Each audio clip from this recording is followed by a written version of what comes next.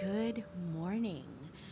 Welcome to the channel. Thank you so much for choosing to be with me in this present moment and for receiving my energy. I appreciate each and every one of you watching this video, and I'm sending you so much love and light.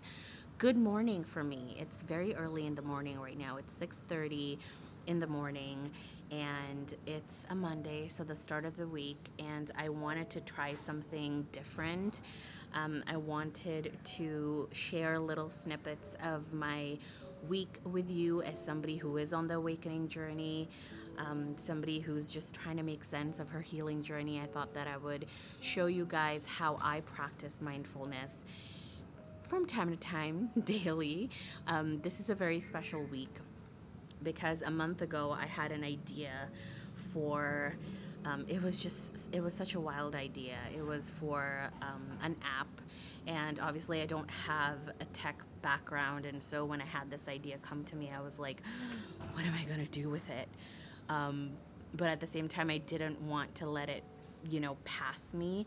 So this is actually the week where I am validating my idea. So that means that I'm speaking to users before going to the drawing board and creating the product, basically. So this is a very special week. So I'm just enjoying my cup of coffee,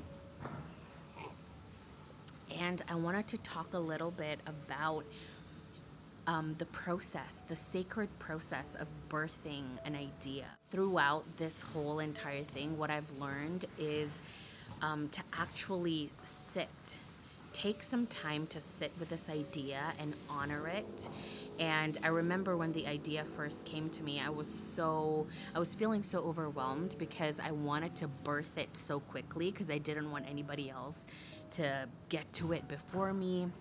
And I'll talk a little bit about the idea once it's validated and things are, kind of like falling into place. But essentially, I realized how important it is to treat the idea itself as an entity, as a being, and actually sitting with the idea and understanding that this is a co-creation process. Like when I was feeling overwhelmed, I just took a minute, I paused, and I talked to the idea like it was a person, and I was like, okay, I see you, I hear you, thank you for choosing me to birth you, but I need you to be patient, I need you to give me some time because I'm trying to make sense of you, but I see you, I feel you, and I know that you're here, and thank you for choosing me. And yeah, I think after I kind of sat with that and I talked to the idea and treated it as, a founder of the business essentially, and treat it as a conscious being, was when things started to fall into place. Because when I first had the idea, I was, alone. It was literally like 10 p.m. at night. And I remember getting so excited, but I didn't know where to start. I didn't know what to do with it. I was so frantic and frazzled. And when I kind of, talked to the idea, or I guess talked to the, universe source, that's when I kind of felt like my vision was clearer. People were brought to me. One of my best friends is actually my partner, and I didn't think that she would be in on it at all, but when I slowed down was when things started to actually progress and move faster. So this is why I love the practice of mindfulness, right? It asks you to slow down. It doesn't ask you to just keep hustling and hustling and hustling, but it actually asks you to take a pause, to take a moment to reflect. And when I did that was when this idea just became so clear. And now here I am, this week we're talking to so many users, and because it's an app, we do need to validate the idea, and we need to make sure that it's something that people want and that there is a market for it. But yeah, gonna continue drinking my coffee, enjoying the sweet morning air, although there is a plane somewhere. It's getting loud. And I will see you guys later.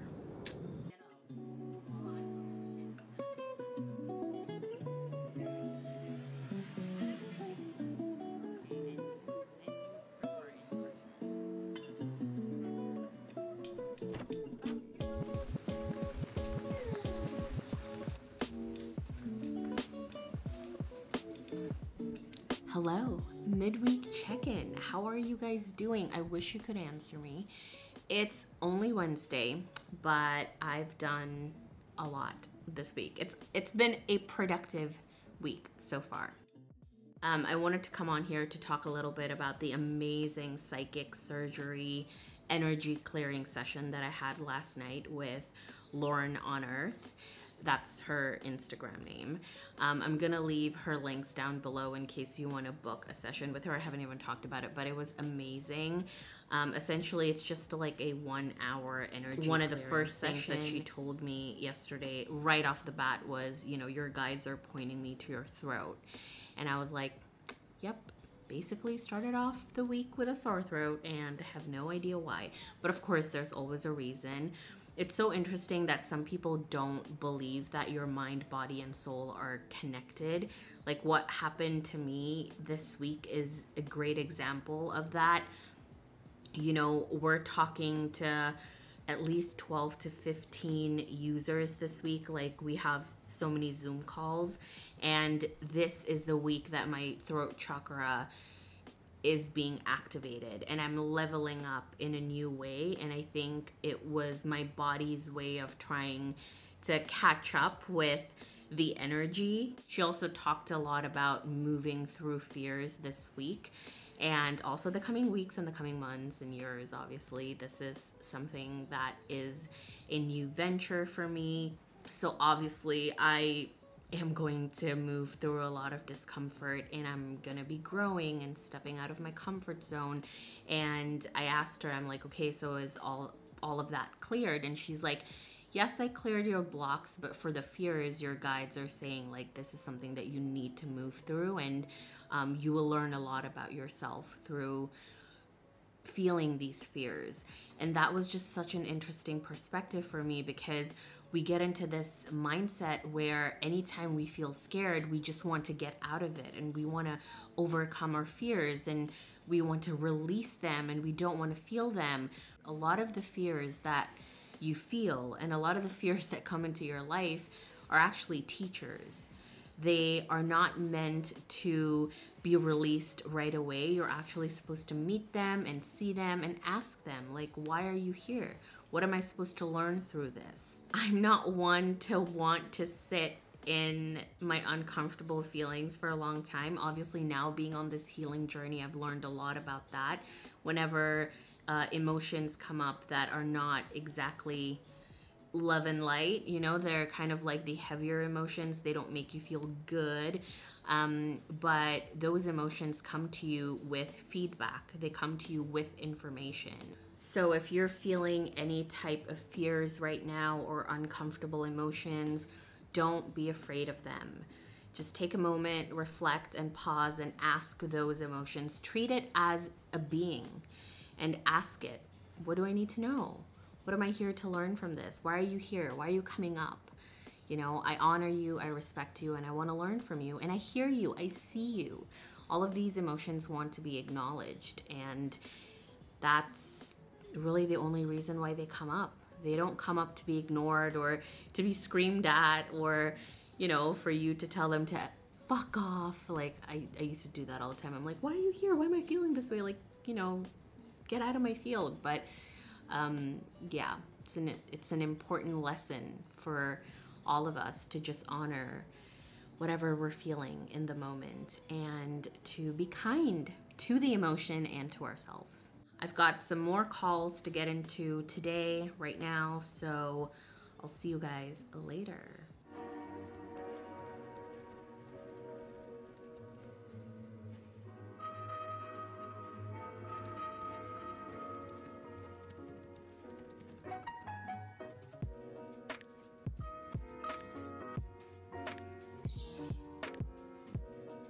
Hi, beautiful friends. Okay, it's finally the end of the week.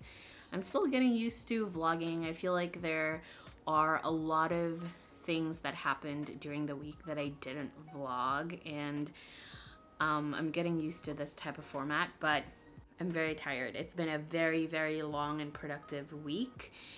We spoke to so many people, got amazing feedback, amazing insights, And I learned a lot about myself too throughout this week. One of the things that I feel I really truly learned is the importance of speaking to your inner child from time to time, and just telling your inner child that she is okay, that she's safe, she's protected.